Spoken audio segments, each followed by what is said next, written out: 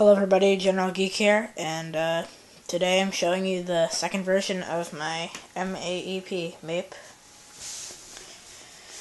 So, where to start? So, if you haven't seen the old version, it's basically just a simple obstacle avoiding robot made using the Arduino. So, its name comes from Mobile Arduino Experimental Platform, because basically it's just a experimental platform for the Arduino that moves around.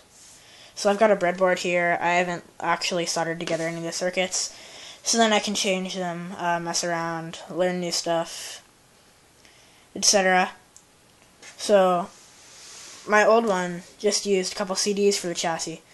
This one uses the aluminum, I believe, boe-bot chassis, so it's of a much higher quality. It's got tons of mounting holes on it. So I just took two of the standoffs that came with it, and I was able to mount the Arduino there. Alright, breadboard rubber banded on. And so the whole reason I redid this is because originally I had this sharp infrared sensor on a panning servo in front of the old one. So I got this ping sensor for Christmas, and so I decided to use this chassis instead, because I didn't really feel like learning to program in PBasic anymore. I wasn't too interested in the basic stamp because I liked the Arduino better. So I just put my Arduino on that chassis, hooked that up, and decided to put the infrared sensor down there. So this way I can do cliff avoidance.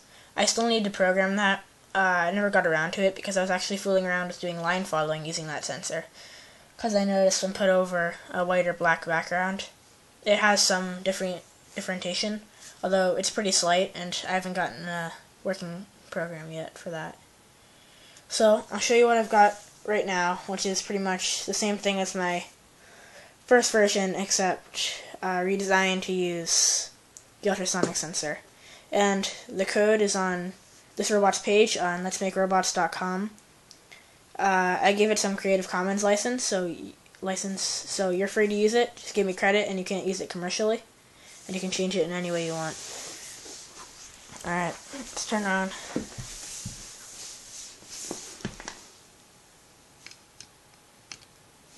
Alright, plug the 9-volt battery in.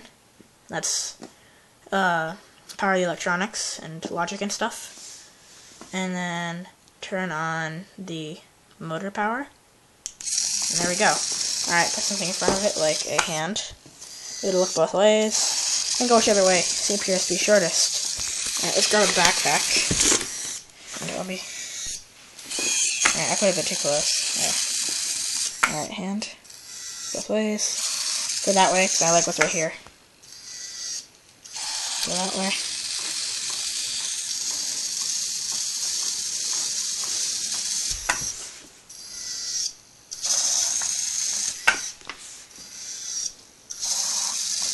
And it seems to always make a good decision, so I put my hand right here, it'll turn away from my hand. So the wall turns that way. Sees that wall, sees me, turns towards that.